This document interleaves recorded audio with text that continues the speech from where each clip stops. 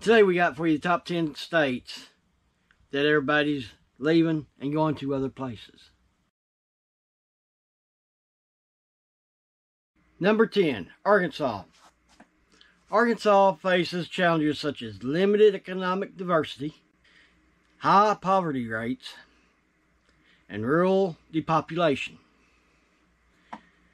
While the state offers natural beauty and outdoors and recreational opportunities, its economics and social challenges may affect its ability to attract and retain residents. Arkansas is known for the natural state, and it is, I've been through there many times, and it's a nice place. But unfortunately, the economics are not here.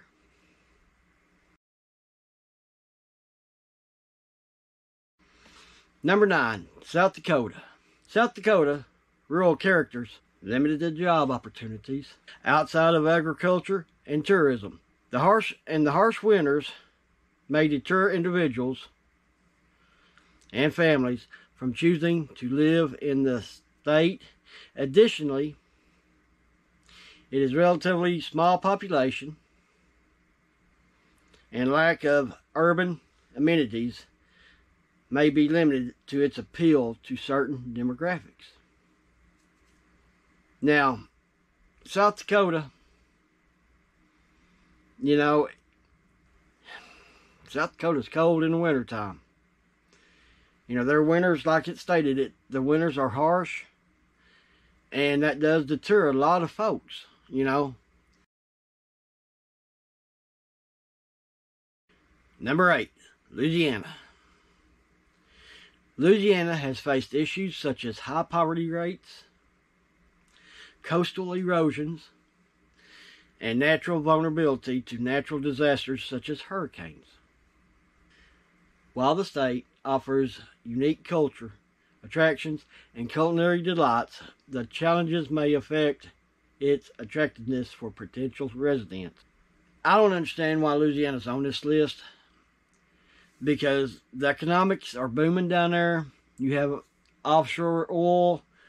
You know, there's a lot of economics. You have great culture. I don't know. I have to disagree with number 8, Louisiana, but that's my opinion, and y'all may have y'all's own opinion. Number 7, Maine. Maine's rural character and harsh winters may not be appealed to everyone, particularly those seeking warmer climates and more urban environments. Economic challenges, including limitations of job opportunities outside certain industries such as tourism and forestry, may also contribute to its population stagnation. Once again, you're looking at Maine.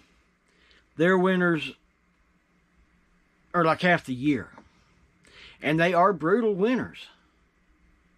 And tell me y'all's thoughts on these states. Did they get them correct? What is y'all's opinion on them? Leave me a comment down below. Number 6, Vermont. Vermont faces challenges such as high cost of living, limited job opportunities in certain industries. While the state is known for its natural beauty and quality of life, the small population lack of urban amenities and deter some potential residents. I always liked Vermont. It was just great little state. Number 5, Alaska. Alaska's remote location, extreme weather conditions, and high cost of living can deter potential residents. While the state offers unique outdoor recreational opportunities and strong sense of community in some areas, its challenges in terms of infrastructure, healthcare, and economic diversification may limit its appeal to some individual families. I've always wanted to visit Alaska. I think it'd be a great place to live, but the cost of living is on up there. Number 4, North Dakota. While North Dakota is experiencing a population boom during the shale boom of the early 2010s, it has since seen population growth slow down. Factors such as harsh winters, limited culture amenities and functions, and fluctuations in the energy sector may affect its appeal and potential residents. You can make money up there, but the cost of living is going to tear you up. Number 3, Wyoming. Wyoming's sparse population, harsh winters, limited job prospects outside of the energy sector, relatively living costs, and some areas may contribute to the challenges of attracting long-term residents. Have you noticed the trend here? All of them is saying harsh winters. Well, most of them are. I think Wyoming is a beautiful country. I really do. As an old truck driver, I have seen most of these states. Number 2, Mississippi. Mississippi struggles with high poverty rates, limited access to quality health care and education, and lack of economic diversity.